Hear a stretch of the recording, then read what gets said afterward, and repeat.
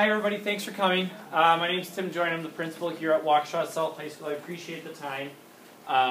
We did one of these about a week ago, and we were just under an hour. So it does not take the full hour by any means, but we do want to be here for any questions that you guys have. Rick Lehman is over here. He's one of our assistant principals. He's also kind of in charge of the Waukesha One initiative here at South High School. I also want to introduce Brian Yearling. He's one of our district tech directors. This is not, the iPad up here is not for you to all say, oh, that's what you're getting. We're actually recording this one so that we can put it on the website, so that if you need to review any of the information, you certainly can. Also, for any parents who may not be able to access some of these meetings, we'll also put it up there as well. Again, I appreciate the time. Really what this meeting is all about is just kind of giving you the information and the background as to why we're doing this and what we're going to move into. There's going to be more meetings that actually concern the iPad and how to utilize the iPad as a student and as a parent. And those are going to be we're going to have those a little bit closer to the iPad rollout, which will be a few weeks before school starts. Because what we don't want to do is say, okay, here's how you use the iPad. Remember that for 6 months. Okay, so what we really want to do is kind of just give you some background information on the technology piece, and then we'll go ahead and move forward into the iPad rollout and give you more information from there. Just so you know, Brian ran our last meeting, and so I'm going to be kind of trying to run this one, but Brian's going to hop in and hit any points that I might miss, so don't be surprised if Brian has to correct me or if Brian brings up an extra point. He's done this meeting lots and lots of times, and we're trying to get me to the point where I can present it over and over, because we still have about 4 or 5 more of these. So I appreciate your patience with that. What you have here is the School District of Waukesha homepage. As you start to look at, okay, I have a question about iPad or the Waukesha One, or what's this going to look like at South High School, I want to direct your attention to this School District of Waukesha homepage, and there's a little tab down there, and it's Waukesha, and then you see the H has a 1-1, so Waukesha 1-to-1, Student 1, iPad 1. And if you click on that, that'll actually take you to our Waukesha 1-to-1 initiative. This by far has the most information for you when it comes to why technology. Why are we putting this in our students' hands? What are we going to do with it? There is a tab up there for parents. The first notch down is going to be the presentations. That's one of the presentations that we're actually going to do today. Probably the most powerful one is going to be the frequently asked question tab to your far right. That has almost the majority of every very, very commonly asked question that parents and students ask. So it actually breaks it down into different subsections that you can look at. What about apps? What about the iPad itself? All sorts of really, really common questions that you can get answers to just by clicking there. And so that's a really easy way for you to get your answers really, really fast, really, really quick. A lot of times if you try to call me, it takes me a little bit of time because I'm not in the office, I'm in a meeting, I'm in classrooms. And we could have gotten you the answer right here on the frequently asked questions. So please do peruse that one as you do have more and more questions. That's a really great resource for you. Getting back to the presentation, we're going to be doing the first one, the orientation information. And really, thank you, Brian. So we're looking at New Horizons in the School District of Waukesha. Essentially what we're looking at is equipping our students with what kids will use in the workplace. I was at a Google conference a few weeks ago, and one of the presenters said, here's the interesting part. He's like, think about this. Think all the way back to 3rd grade and what you were using in the 3rd grade to help you learn. Maybe it was paper and pencil. Maybe some of you had some of those black screen with the green letterings. The worst piece of technology in our 3rd graders' hands at this very moment will be an iPad. Whoa. So who knows what our students are going to be doing in the workplace? We're preparing them for jobs that don't even exist right now. So there's an essential need to help our kids utilize technology to increase their learning, to teach them how to use technology to become better equipped for their jobs, to be better community members, and to make Waukesha even better than it already is. So there's an incredible need for technology to be in our classrooms. And we want to help students learn better, more efficiently, and how to become lifelong learners through technology. And that's really what we're looking for when we go to this iPad one-to-one initiative. And so I kind of covered that. So we look at each student deserving a customized learning experience. And so what technology allows us to do is really be responsive to your student's needs. If your student needs to review something, there's YouTube videos, there's teacher videos. Our own teachers are making videos to say, hey, if you need more time, let me go ahead and give you that video so that you can watch it again. Let me give you an extra worksheet so that you can do that worksheet. Let me give you some extra lesson time for you to get that. If your student is way far advanced and they're ready for the next one, technology allows us to do that. It takes education from a place and a time where we sit your student down and say, okay, we're going to teach you social studies, but it's only for this 60-minute period. To, if you're interested in social studies, we can give you a whole wealth of information through technology at your time, in whatever place you're at, and help you to learn even more.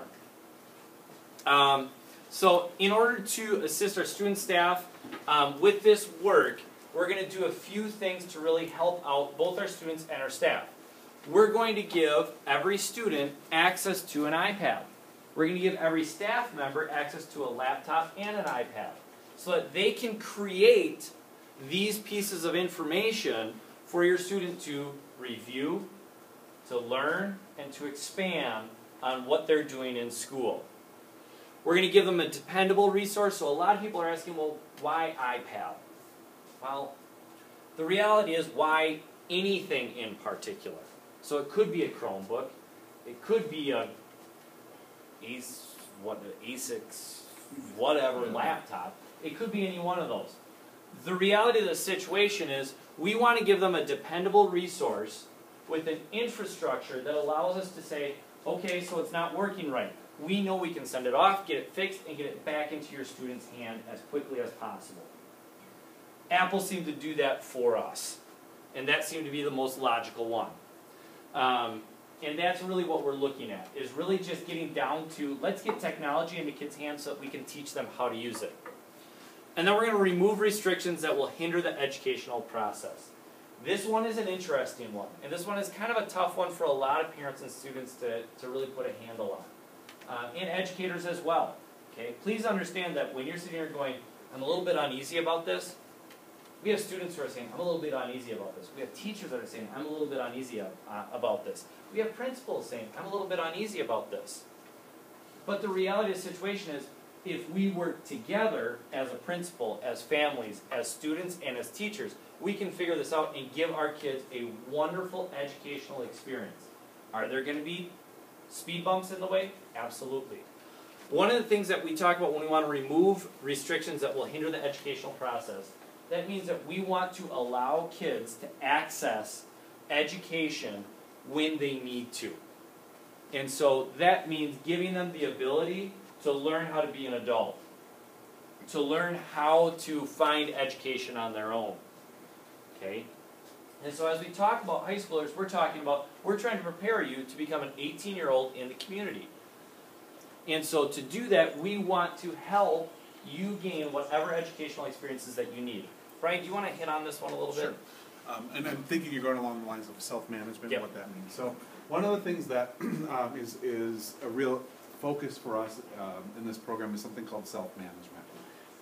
The idea ultimately being that in a district as large as Waukesha is, and with the diversity of needs that we do have across the district, we have forever existed in a world where the technology department has ultimately said, here's the technology you have access to, here is how it's configured, and deal with that. Right? We'll try to make changes as we can, but it's not timely, it's not in the moment.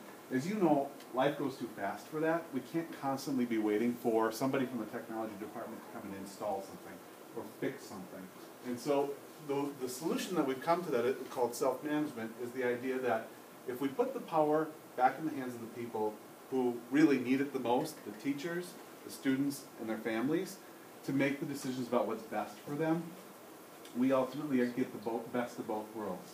We get the control that you're comfortable with as parents and guardians. We get the needs that students have, specific to them, and we get ultimately the needs that the teachers have educationally. When Tim talks about dependability, It's not just device dependability, but it's the dependability that the resource is going to be there every day when you need it. As I'm a high school English teacher by training, and so as some of your kids will attest to, when you have lab days, when you have to go to a computer lab for something, that in reality looks like this. As a teacher, hopefully I can schedule a lab that will meet all of my classes' needs. So English 9 today, let's say we're writing an essay, English teacher again. And hopefully, I've been working on this for 2 weeks, all my kids are hopefully ready to write today. You know your kids as well as I do. There's no such thing as 30 kids doing the same thing on the same time, right? And so, as a teacher, I have to say, we're all going to go into the lab, we're all going to write on these computers at the same time, we're all going to be finished at the same time, and we're all going to turn in at exactly the same time. Hopefully the lab is working on that day. Lab day comes, and we're going to go into lab. You're going to come to my class. How long are classes here? 60 minutes. So I have 60 minutes. You're going to come to class. We're going to meet at wherever we're meeting. We're going to go into the computer lab. We're going to take 5 to 10 minutes to boot up. Now out of that 60-minute class period, honestly, we're looking at 15 minutes is gone already in just getting that far, okay? On top of that, we get settled in, we get started writing. So you've worked for 40 minutes, 50 minutes. I may have interrupted you for many lessons along the way, and then we shut down and get back to where we started, right? So out of a 60-minute period, we've lost, a third of it, maybe a little less than a third of it on that part. And that's what we talked about with dependability. So the self-management model is this. As a district, we have a guarantee of what we call our core apps.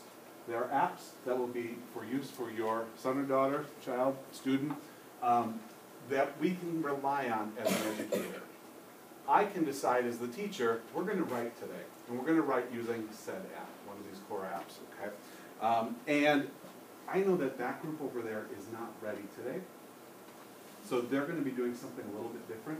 This group, kind of the majority of us, are ready to write today, and this group, you guys are well beyond. You wrote yesterday. You're all set. And so I can diversify what I'm doing, but I also know that that group over there is struggling, and they need some extra help. And I know that a couple of them have a unique need, so I say to them, hey, why don't you pull up this app? Writing's a struggle for you, but I need to know what you're thinking, so if you'll pull up your Explain Everything app and explain what you're thinking, this group and this group just don't need that today. And so what the core apps do, which are the guaranteed viable apps that every student, every teacher are going to have access to on the iPad, what they do is they say, hey, we have a consistent platform. Now here's the self-management piece of this. You know your son or daughter. You know that the way they work, maybe they're really disorganized. And there's a great app called Evernote. Evernote, called your digital brain, is how they market it. And so you say, I think you could stay more organized if you use Evernote. In the old system, pre-self-management, you would have called technology and said, I think my son or daughter should use Evernote. We'd say, yes, but they're 1 in 14,000, and that's really hard for us to do. No longer do you need to do that. As a parent, you say, we're going to install Evernote on your iPad, and you're going to use that. Okay? So what self-management lets you do is, as a family, decide what you're going to install. As a student, decide what you're going to install. We all understand one thing. So we're talking about a high school teacher, your parents of high school children. We all understand that when you're 14, 15, 16, 18 years old, 30 years old, you struggle with what that means, right? How do I stay focused? How do I stay on topic? And so the ability to install anything means they are going to install anything, right? Students can install games. They can install time-passing things. They can install organizational things. They can install educational things. We're going to talk about the expectations on the iPad in just a little bit, but the concept I want you to get is, never before have we had the ability to say to you, yes, but you can control that. So there's something on the iPad called restrictions. Anybody familiar with restrictions on the iPad? Some of you are.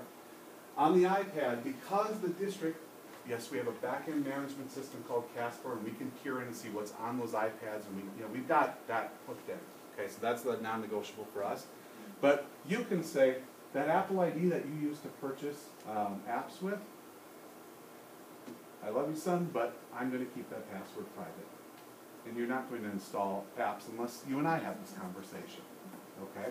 Or you can say, I love you, daughter, but we're going to set restrictions so you can install no apps, no third-party apps, or you can only visit these websites. We've never had the ability from a parent side of things to get that kind of local control of what students can do. So the beauty of it is you can do just about anything you want to do. The danger of it is you can do just about anything you want to do. But also we're putting in your hands the ability to do something about that. And that's something that Tim and I have talked about is ongoing education for parents, right? As kids learn more about this, how are parents going to understand how to set restrictions and how to, and honestly, it's an easy process. Some of our parents at North have been through some of our sessions over there. We have videos, so you don't always have to come into something like this. So there's a lot of ways that we can handle that and help you understand it. But self-management means you put on what you need, and self-management means you decide what should be there and shouldn't be there as a family. Okay? So that's kind of the big concept of self-management. Go ahead. I just had a question, I don't know if you covered this, but what about the data packages?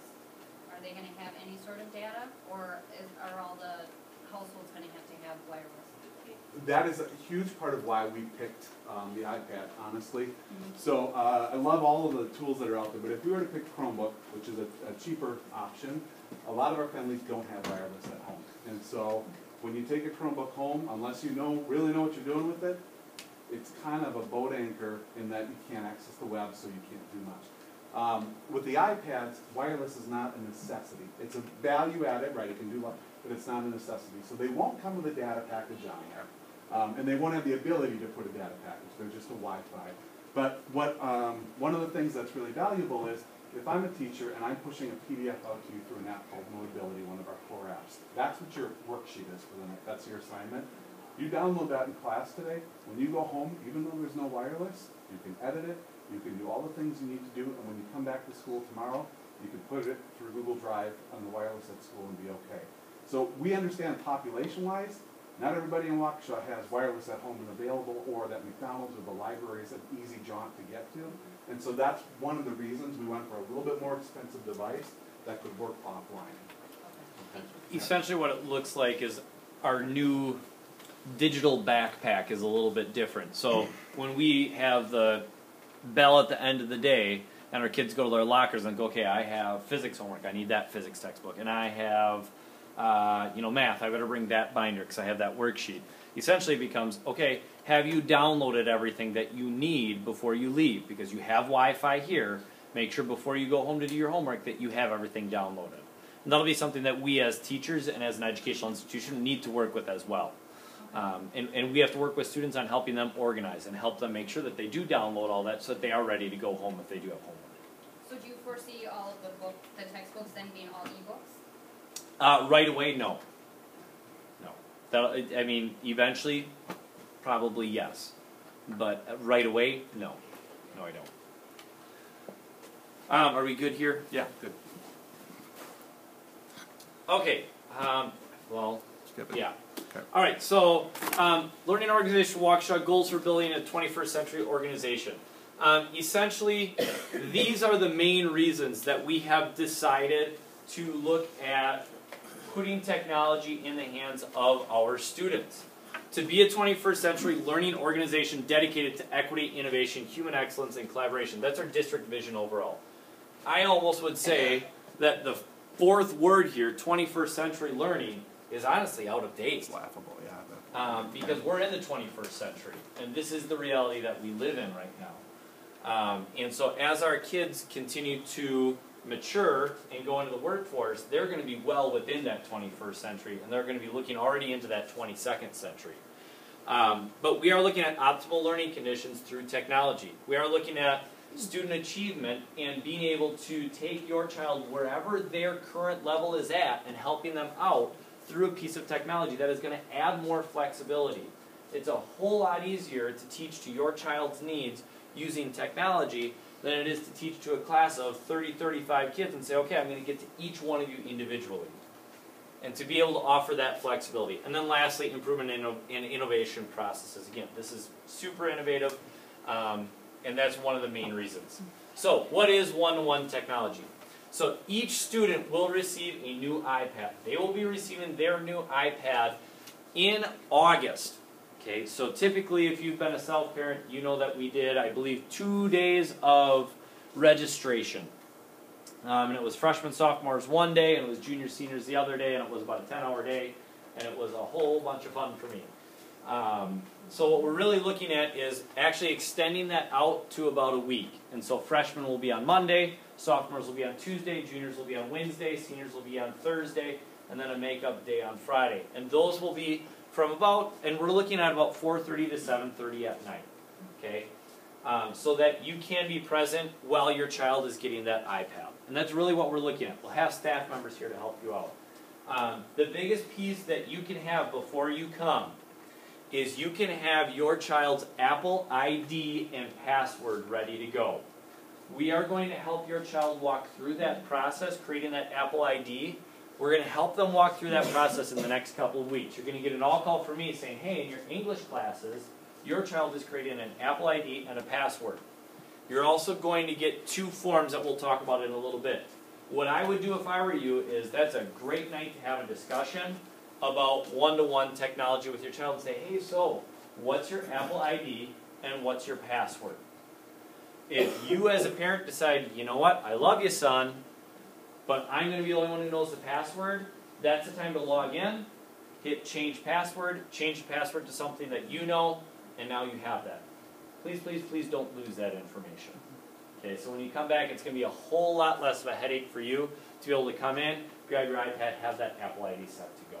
Okay, so we're going to work with your child on getting it done the first time, and then we're going to hopefully lean on you guys to have that discussion with your child. And if you would like to change that password, you certainly are more than welcome to. Okay? They will be bringing it home, as will middle school students, as will elementary school students, except for pre-K1. That's going to be a little bit different. So if you have children that are pre-K, kindergarten, or first grade, you may want to touch base with your school as to what that's going to look like. But from a secondary, middle school, and later grades in elementary schools, they will be taking those home. It is their responsibility. Okay? So I just want to throw one piece in, and that is on the iPad itself. That iPad, one of the questions we get a lot is, why do they have to have the newest one, right? Like, why does that have to be the case? The reality is that iPad is going to extend over the course of 4 years. And so we purchased the new ones with the intent that as Apple and whatever other technology updates, this will be able to last time. We won't have to go, oh, well, this doesn't do any good now. We bought the 2-year-old model, and now I can't do what I need to do with it. But along with that, and this is a critical piece for you to understand, it's not just that the district will have this iPad for 4 years. This will be assigned to your son or daughter for 4 years or whatever time they're left in school. And so it's important for you to understand that their ability to take care of that iPad impacts them most directly, right? Bang, beaten, bruised, whatever. This is their iPad. There's not a lot of changing around and getting a new one or waiting until summer, turning them in, and then fall getting all new ones when you come in. That is very much by design. As we studied one-to-ones, other successful ones, we found that when kids knew that this was going to be theirs over time as opposed to just one that was left in the cart occasionally, they actually took more meaningful use of it and good care of it than they would have otherwise. So just understand that this will be theirs over the course of time, and that's just by design. So. Yep. So what is the learner's responsibility? What is your child's responsibility? Couple of things. Students are expected to sign the iPad pledge and maintain their device accordingly. The iPad pledge is basically, here's how I'm going to act with it. Here's what I'm going to utilize it for in school. It's going to be for education. Good. You all passed. Okay.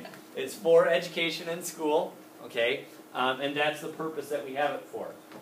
Will I tell you that over at North there was a lot of Facebook usage right off the bat? 110% yes. Absolutely, and I'm not going to deny that. And what is probably the first app that your kids will probably put on there is Facebook. Okay? But know that as time went by, all of a sudden what we started to see over at North was a huge decrease in Facebook usage, because all of a sudden it became the realization that student ownership of, whoa, I'm not focusing on my classes, and I need to take that off. We had students actually restricting themselves on Facebook. so that they wouldn't be able to use it. So yes, there is that ability. Again, if your parent and child have that discussion to allow your child to put whatever apps they want on, they certainly can. But the idea is that once you're in school, the educational purpose is for education. Please know this. I have told our teachers that their best lessons are their best lessons. iPad or no iPad. So there is the ability for a teacher to say, hey, we're going to learn today, and guess what? iPad's down. I want to see the apple on the back. And that's going to be an expectation for students. Okay? If a teacher, some teachers will have a green light, red light on their door. Green light means, hey, today is going to be an iPad day. Once you get in here, please log on to this Notability app. We're going to be doing lesson so on and so forth. Let's make sure that we have that ready. A red light means, sorry, it's not an iPad day. I don't want to see them out. Okay? Keep them in your backpack. Okay? We are not forfeiting really good education for an iPad. We are enhancing really good education with an iPad. So please make sure that you know that there is that distinction. An iPad does not mean that every hour of every day your child will be expected to be on it. As a matter of fact, there are times where it's probably advantageous for your child to maybe step away from it and rest their eyes if anybody has sat in front of the computer for too long. Okay? Students are expected to follow the acceptable use policy and use their device for educational purposes only. Is this any different than the technology acceptable use policy? It's exactly the same thing, but that's the point, is that up till now, we've had kids do things on technology that have been less than desirable behaviors. We've dealt with that through the acceptable use policy. The student iPad pledge just takes it one step further and says, hey, by the way, we're giving this to you for educational reasons, and if we find that you're not using it for educational reasons, we have the right to confiscate it, we have the right to take that, we can do what we need to. We own it, we'll do what we need to do with it. So just understanding that those things exist and have existed, but that's what governs our acceptable use of all of this. And while you can put on restrictions, your school can also put on restrictions as well. If we have to have a conversation with your child about misusing an app, we can put on restrictions on that as well. We'll give you a phone call and say, hey, just so you know, we had to lock down this app. It's just not going to work. Maybe it's for a week, maybe it's for 2 weeks, maybe it's for the rest of the year. We'll have that discussion together. The last one, and probably the biggest kicker here, is the iPads that are covered by insurance, and students and their families will be responsible for deductibles or replacement costs as outlined in the financial responsibilities form. Okay, so what does this mean? Yes, your child's iPad is insured. Keep in mind, the iPad that they are given this August is the iPad that they will keep for 4 years. Okay? So if it breaks, okay, we'll take it, we'll fix it, but your child's going to get it back. Okay? The first time it breaks, it's a $30 charge. The second time it breaks, it's a $60 charge. And the third time and any time thereafter, it is a $100 charge for a $400 iPad. Okay? So that's one of the pieces that we have to fold in order to say, hey, you've got to take good care of this. Okay? It's not something that you're just going to slam into your backpack, throw into the back of a locker. This is your iPad. Please take good care of it. The only other piece to this is, what did we forget last The time? $25 Yes. consumable technologies fee. So there is, along with this, there's a yearly $25 technologies fee that has been probably long coming down the pike, and it just happens to be this is the timing that it comes with. It does not pay for the iPad. It does not pay for insurance. It does not pay for just apps. It covers kind of the whole collection of things that come along with this. For instance, I'm sure more of you are hearing about Blackboard here at South and resources being put on Blackboard. There's a wonderful mobility app that goes along with Blackboard. That's a part of this. The core apps are a part of this. Some of the online, Alex and other technologies that exist. So there's a yearly $25 fee that was imposed by the board, and that is a piece of this that we didn't talk about at last meeting, but that is something that you'll want to be aware of. It's just an additional school fee that's a part of that. The only other thing that I'll add to this responsibilities piece is this. The iPad comes with a thin kind of gel case to it. It's not going to save anything, really. I mean, in the big scheme of things, it's not going to do a ton to protect it if it gets dropped from a few feet or whatever. Some families are opting to buy additional accessories. We leave that up to you. The reality is, as a district, to make an investment in really solid, sturdy cases at $80 to $100 a piece, this program would have never flown. To make an investment in $80 to $100 keyboard cases or something, the program would have never flown. So things like, do I want to invest in a $30, $50 case and primarily avoid having screen damage and cracks and whatever? Because I know that my son, like if it was me as a kid, my mom probably should have put it on. And the way I beat my bag around in my after-school activities, we should have done that. For other kids, that's not an issue. They're careful there. So you need to make a determination as a family. There is no requirement by the district that you have any additional cases added. But if you feel that's something necessary for you or your son or daughter, that's a choice. Along the same lines, we always get the question about keyboards. It's the same question we all had when we started. The district initially started buying iPads and bought keyboards right away prior to the student rollout parts of it. And what we found in some of our research and going down to Chicago and looking at their rollout was many students don't prefer the physical keyboard for typing. They do the on-screen typing. It's completely counter to what I do, and as a teacher of writing, I think, like, really? But we watched it happen. Schools that have bought keyboards have found that percentages of those keyboards are sitting on the sidelines not being used. And we saw that even at North this year, sitting in the library kind of just observing kids after Christmas and holiday break, and kids saying, yeah, I got a keyboard and I don't even want to use the thing. Like, I don't know why we've got that. So my suggestion to you would be, even if your gut instinct is they need to have a keyboard, I just hold off a little bit, right? When you get the iPad, before you make that investment, have that conversation and save yourself some money if that's not something they feel they need. But at the same point, if it's something they need, it is certainly up to you and your family if you choose to add that to the iPad. Couple of things just to build off of that. Our Booster Club is looking into providing Waukesha South iPad covers for purchase at the rollout. We'll try to put them right next to that gummy case so that if you're going, you know what, I don't want that gummy case, you can go step right over to our Booster Club and they'll have those available for relatively cheap, comparatively speaking.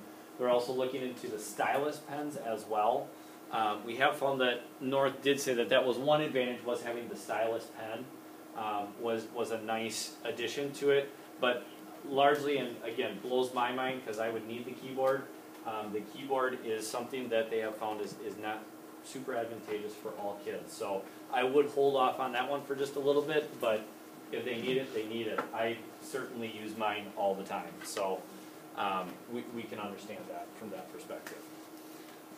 Those are the actual pledges. You can kind of take a little bit closer of a look once you actually go on to the presentation after this. You don't have to try to read them right now. I know it's pretty tough. I don't know if I need to cover anything else. No, there. Other than understand that link that Tim showed you at the beginning, the Waukesha One parents, there's the forms. All of these forms are linked there. They are in Spanish as well. So just so you understand that that's where you can find those resources as you need them. Okay. And so what finally, I think this is finally, we're getting close. We're getting close, yeah. What is your parent responsibility? And again, as we talked about Apple ID creation, once we actually try to set those up with your children, again, I would appreciate if you could have that conversation that night with your kids. Okay, so what was your ID? What is your password? Again, at that point in time, you can choose to change it. As a matter of fact, it's not just at that point in time. At any point in time, you can choose to change that Apple ID. That's the beauty of that one. And managing the home use of the device, Brian had a great suggestion as he was talking about what would this look like in his family. And what you choose to do at home is completely up to you. Give your child the chance to disconnect. Maybe iPad use is only for kitchen and living room use, and they can't take it into their bedrooms.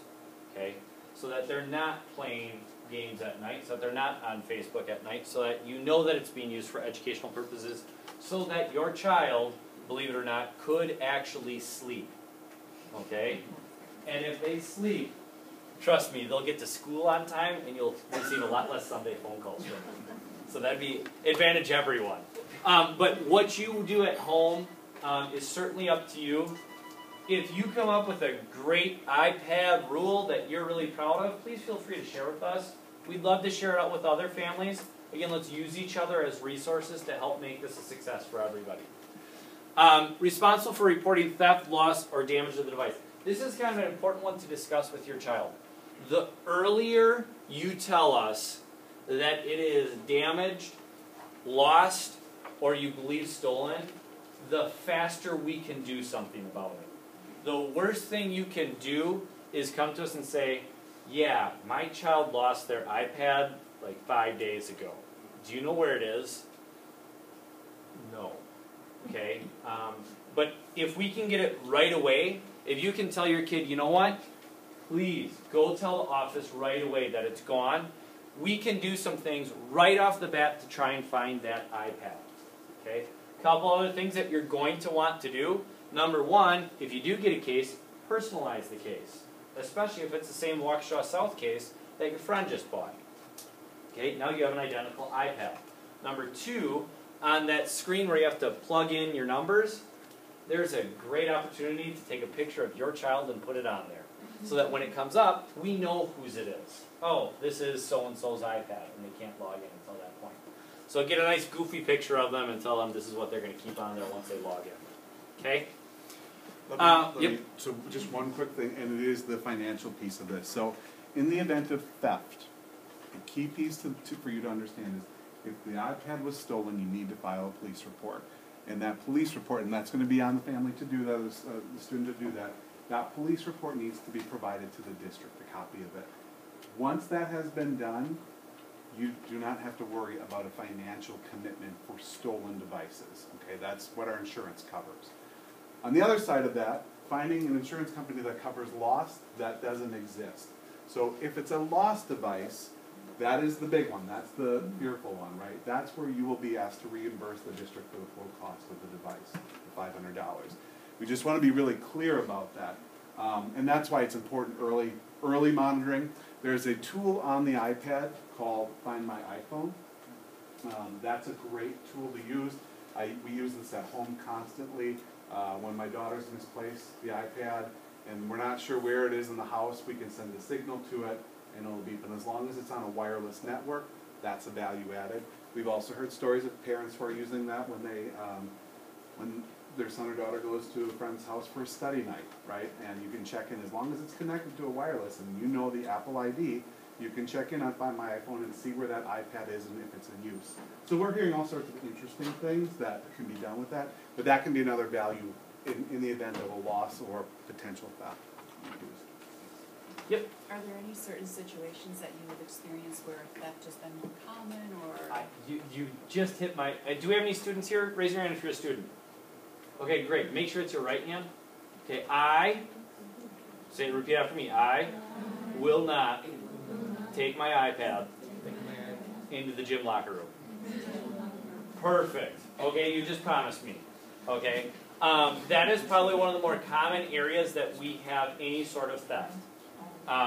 So if you're going to gym, please lock all of your belongings into your hallway locker that has a lock on it. Okay?